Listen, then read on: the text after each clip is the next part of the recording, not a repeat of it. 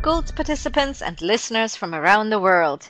I'm Kristen Schwartz, licensed midwife and MC for Gold Learning. And I'm here today with Lourdes Santaballa Mora. And we're getting to know her a little bit today, and we're chatting about her upcoming presentation. And I'm so excited to have you here with me today. Welcome, Lourdes. Thank you. It's so wonderful to have you here, and thank you for spending time with me today. So before we get started, tell our listeners a little bit of where in the world you are located. Where are you coming to us from today? Okay, I live in Puerto Rico, which is a small island in the Caribbean. It is part of the Americas. We're actually we're a country, but we are a colony of the United States, a territory, a U.S. territory. And the main language that we speak here is Spanish. Well, thank you for introducing us to Puerto Rico here to let us know where you are. And we chatted a little bit earlier. You mentioned something about tree frogs as singing at night. Tell us a little about about what's going on in the nature there. Let's see if that happens when I do my recording, because it will be in the evening. But we have a tiny frog. It's called the coqui. And the reason it's Oh. called the coqui is because it makes a sound that's coqui, coqui. And if you're not familiar with the sound when you are listening to a presentation or at night, or whatever, I'm talking on the phone or in any situation, the little frog just comes out in the recordings. Uh, so anyway, yes. Okay, we want on the day of the recording, we will listen to and see if we can hear the cookie singing Yes. at night in the background, yeah, when you're presenting for us. That's wonderful. So, Lourdes, tell us a little bit about yourself, your professional journey, what you're up to right now. What are you working on? All right. Well, I am an international board certified lactation consultant, and I'm also currently studying my master's degree in clinical nutrition. I'm a single parent, divorced mother. I have a 10-year-old, almost 11-year-old son and a 12-year-old daughter. I breastfed my daughter until 8, and I weaned her brother at the same time when he was 6, but I'm not breastfeeding anymore. And I started as a La Leche League leader, and then I took the exam to become an IBCLC. I had a dream very much since the beginning. I believe very strongly in mentorship and in community development and in leadership training, that I wanted to open a clinic that would be dedicated to provide direct services to breastfeeding families, while it simultaneously created mentorship opportunities and training opportunities, particularly towards community health workers and peer counselors. So really coming from the community perspective. But a funny thing, and that's what the reason that I started studying clinical nutrition is because I wanted to have that allied health credential. But a funny thing happened on the way to my dream, and it was a hurricane called Maria, which hit the island in September of 2017. It was 2 weeks after another Hurricane Irma, which did not impact us so greatly. But following the hurricane, I realized that I was in a unique position because of my connection as a community leader and around breastfeeding, and because of my contacts internationally. I had already been doing education around infant and young child feeding in emergencies, ironically thinking of it as an issue that was unrelated to me, that I was helping other people who were distant from me. And at that moment, it became very clear that something had to happen. So I started an organization called Alimentación Segura Infantil. I co-founded it. I have a co-leader in creating that organization, but we've now grown. We have 5 directors. We have 10 community health workers who are called portavoces, who are regionally located around the island. And we've started a volunteer network of peer counselors. They're called casicas, which is an acronym. And we're doing very well in terms of creating more knowledge and creating more leaders from the community base, so that number one priority is maintaining lactation and breastfeeding. But number two, we remember that equity is the focus and community is really how we're going to be able to make a difference. And if it should happen in the future that we have another disaster, we are training first responders and just creating more awareness around the things that could happen after a disaster if you're prepared and if you're not prepared, and what are the specific needs for babies. Right, and it sounds like you're doing fantastic work there in the organization too. I have to tell you, and we chatted before about that. I'm here in South Florida, and we experience hurricanes as well. But when we saw what's coming, when we watched Hurricane, Maria, we were so devastated. We sat here and we were crying because we know it meant devastation and loss of life and such. So can you tell us a little bit how that what how how it felt, what it Yes. felt like, Well, what it was like? it was very surreal because, as I mentioned, we were in at very early September. Hurricane Irma came, and Irma was supposed to devastate us. And I remember hearing the meteorologist saying, "I need you all to take this seriously. If this hurricane impacts us the way that they are predicting, we are going to remember life before Irma and life after Irma." Mm, And I prepared for the hurricane to the best of my ability, and Irma didn't hit us very much, at least where I lived. There, we were without electricity for 4 days, and the Northeast, I don't want to say that it didn't impact the island because there were communities that were right. affected, but at least where I live up more in the north central part of the island, we weren't affected. But what happened? Less than a week later, like a week and a half later, we get this information that there's this storm developing in the Caribbean, and you go again and you try to stock up on food. And Mm, for Irma, I had enough gasoline in my car, but for Maria, I didn't have time to put gas in my car. I went to the store to try to buy batteries, but the batteries were gone because we live on an island, and right. the shelves had not been stocked up. So that when the storm came, my property was secured as the best as it could be because I had had it that way for Irma, but I didn't have enough gasoline. We thought we had enough food because we prepared the way that we were told to prepare, to have enough food and water for 5 days, but things did not open. Um, Supplies did not arrive. And Puerto Rico is, because we're a colony or a territory of the United States, we think that we're a developed country. And how can I explain that when you go outside the day after a storm and you just see the devastation around you, and when supplies don't arrive, you realize that you're a subdeveloped Mm, country and that you're completely dependent on your colonizer. And there we weren't going to die, at least I wasn't going to die, because I have the fortune of living in a cement house and mm, having had people who I didn't have a lot of devastation, but there was a period of time when the supplies were not arriving that I would cry at night when my children went to sleep because it was so scary. And that's coming from somebody who was in a secure and great space. There are the particular parts of where the eye passed in the mountains, the way that people live here. Not everybody has a cement house. Not everybody has sturdy property. There was just so much loss of life and devastation. We weren't ready. We were not prepared. and it how's the situation now? Well, it's a year and a half later. The Puerto Rico has a unique situation because we were facing an economic crisis before the storm. Mm, We have a very large debt, and because we don't have control over our own destiny, because we're a territory of another country, the debt is being remanaged by a fiscal control board. I participate on the Children and Youth Task Force Steering Committee of Puerto Rico, and 86% of people under the age of 25 are making what is called the minimum wage, mm, which is not considered to be a living wage. So that many young people, whether they're professional or whether they're non-skilled labor, are leaving the island to find a better opportunity for themselves.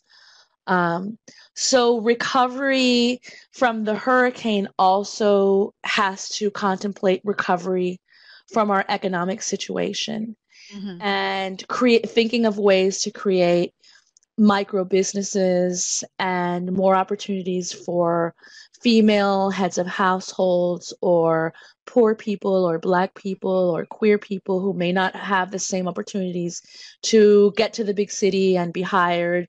And for Right. what? Maybe to be working retail in a store selling, bread or Hmm. hardware for somebody or movie tickets for somebody not necessarily so slowly that things are being rebuilt and people are getting back together, but we still have quite a lot of economic instability and uncertainty about the future. And it's an island, Right. and one of the topics that I'm going to talk about when I do the speech Hmm. is just as I was unprepared, you are unprepared. And perhaps you don't think that climate change is happening, and perhaps you aren't thinking about it, but a disaster is something that can happen at any time. Yeah. Um, and it is really a good idea for everybody to be prepared Be for prepared. anything. Yeah. That's you bring up a very valid point, and also something else I want to bring up because we were chatting just before our little sit down here. We were before we got the recording started. We were chatting about you became also. I mean, I'm sure you were resourceful before, but I'm sure you became extremely resourceful after the disaster and more conscious. So you mentioned, for example, you didn't have an Ethernet cable that you needed for this presentation, and there was so much garbage. Can you talk what you did then? Can you tell us again what you did? Because what happens is when a disaster would happen 20 years ago, we would have these trucks that they Right. call oases or like oases, and they would be the ones that would distribute water. But now what you get are truckloads of bottled water. Mm. And I will go to one of these large wholesale retail stores when there is a storm alert and people are just buying bottles and bottles of water. And the thing that we don't realize about plastic is that even if you recycle plastic, that's not better for the environment. The only Right. thing that it's doing is keeping plastic out of the landfills, but there is gasoline or there's fuel that's used for the process. There are fumes that are released. In fact, there's a program that is run out of the University of Puerto Rico that studies toxins in the bodies of pregnant people and mothers and babies up until 5 years Wow. to try to make correlations between preeclampsia and premature birth and genetic illness. And one of their findings is that after the hurricane, the amount of plastic in the human body, so in our organism, went up. Wow. So, having that information, I have tried to be more conscious. I already Hmm. was a little bit of an have some environmental conscious, but we were given a very high quality water filter. I do not buy bottled water unless it's an extreme situation. I really genuinely Right. think that bottled water is going to kill us. And so when I had an Ethernet cable in my home, and after the storm or you do your periodic cleaning of the house, I saw this Ethernet cable in a closet. I'm like, I'm never going to use this again, and I threw it away. Well, what happens is I was contracted by Gold Lactation to do this speech, and one of the requirements was to have an Ethernet cable, and I was not going to buy an Ethernet cable because I knew just the same as I had thrown one out, somebody had to have an Ethernet cable in their closet Hmm. um, that they weren't using. And so what I did is I did a shout out on social media. Does anybody have an Ethernet cable? It took me like 3 shout outs, but I ultimately got I got the cable. So I try to not buy bottled water. I'm not if there are things that I know that people are gonna have, I'm not gonna buy Right. it.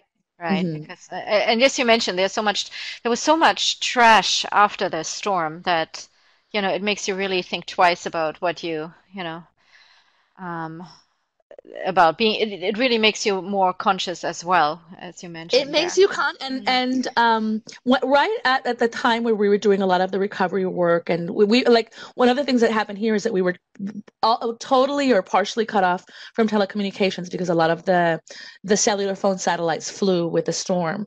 So Right. I did not have signal at all for 2 weeks. But if I left my home, I could go to the plaza and like put my phone up in the air and get text messages. Um, Yeah. Oh yes. Oh, I mean that's how it was happening. So that's how I was communicating. Um, but we would get in our, we would get in our cars and we would, just go to different places. But I would make the joke that that we were living the apocalypse. I don't know how much of a joke it was. Hmm. I would always say, I'm like, we don't know when the apocalypse is going to happen. If it's going to happen after our grandchildren die, Hmm. or if it's going to happen in 3 years, or if we're living it right now. But we are living times of devastating Right. climate situations and just in general civil unrest and certain things Yes. so that we don't know what's going to happen Yeah. that's how I felt. There was just the fear and knowing in a way it's a cycle because if we mistreat the environment is trying to clean up our atmosphere and the organism which is the earth, and hurricanes are part of that cleaning process. And I think if another thing that would happen here, a lot many people were using gasoline generators for their homes Mm. because Right. I was very fortunate. I was without electricity for 2.5 months. Mm. So, and Yeah. there were people who were 8 months without electricity, or even 9 months. Right. And so many people were using generators, and I did not want to use a gasoline generator because I just felt like, wow, I'm going to be contributing to the problem. So it's that return to basics. But how do you survive when you're used to your daily luxuries? Right. And electricity is an essential. It's we can't say, oh, electricity is optional. Your telephone to some extent has also become necessary. A computer not so much, but we work using our computers. And well, the technology, we were not able to do card transactions at stores. Hmm. So even we have a method of food assistance, which is given by the government, but it's through a card. People who are poor depend on that to eat, but they would not accept the card. If you had not taken cash out, Right. how were you going to go to a store to buy anything because all they were accepting was cash, but you couldn't even take money out of the bank. So, That's right. yeah. That's right. Yeah, Hmm. so now talking about your presentation here on equity and safer feeding, infant feeding in times of disaster and civil unrest, and you mentioned that before, we really live in difficult times. I looked up the numbers here on World Refugee Day 2018. The United Nations Refugee Agency reported that a record of 68.5 million were forcibly displaced at that year. A record high number of women, men, and children were driven from their homes across the world due to war, violence, persecution. And that does not even include natural disasters or, climate change, refugees, basically, also. So let's talk about your presentation. I think it is so important. It's such a, that topic really with all the numbers. Uh, we definitely have to hear this. So talk to us a little bit what you will be speaking about. Well, I'm going to be. I mean, I mentioned very briefly what we're talking about right now, which is what is the climate change and what are the different types of disasters? Because there's human-made disasters, just as there Yes. are natural-made disasters, and there are infrastructure failures. So there are many things that could lead to I'm sorry, that can lead to that is classified as a disaster. But what happens with infants? We know that human infants are very immature and depend completely on the adult. And people either think that babies are okay because they're with their mother or their father or their parents or their family. Or the second thing that they think, if the babies are not okay, let us send infant formula. And I don't think that people are scheming to send powdered death to an island. I think that people very genuinely want to help. But the problem is that if you have to make a line to get gasoline and it's 10 hours long and you don't want to take the baby with you because it's hot and you thought that the gasoline line was going to be 3 hours. You didn't think that it was going to be a 10-hour line. And your baby is at home with a family member, and formula was dropped from a helicopter into your community. What's going to happen to your baby, and what's going to happen to your lactation? And that's just to give you an example. The shelters that we visited, or the communities that we visited, people who didn't have running water in the communities, people who were washing clothes in the river and getting water from the river and using that to drink, and some of the diseases that came up around that. In the shelters, the families were not given access to heat to disinfect the baby bottles. And then I had to go to the plaza, take my phone, send text messages to my people and say, what can we do? With all of it, don't send powdered infant formula was one of the messages that was being sent. And finally, I said to my support network that was in North America and Canada and the United States, that I said, ready to feed liquid infant formula is a safer alternative for families who are combination feeding or who are only formula feeding. But caviar is also very yummy, non-perishable food. What can we really do to try to work with our reality? Because powdered infant formula is lighter, it's cheaper. That's what's gonna come. So just a lot of what is it that we actually want to do with the families? What would be first responder sorts of actions for families with infants and young children that will preserve the breastfeeding relationship where it exists, which will lead to relactation when that's a possibility. And if relactation is not a possibility, then to be humanized, because more and more increasing numbers, it may be changing the world numbers. If we look at them, I'm going to talk about the world breastfeeding numbers, but it's declining in some nations. In other nations, it's increasing. But to this date, worldwide, more infants are formula fed than breastfed. And I assure you that their mothers and their families love them. And they never said, after a hurricane, I don't care. That's not what they were thinking, Absolutely.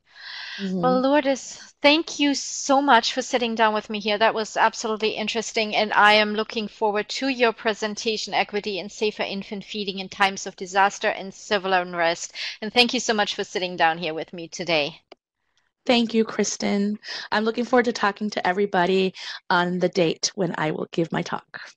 That's right. And the date of your presentation, the live date, will be April 25th.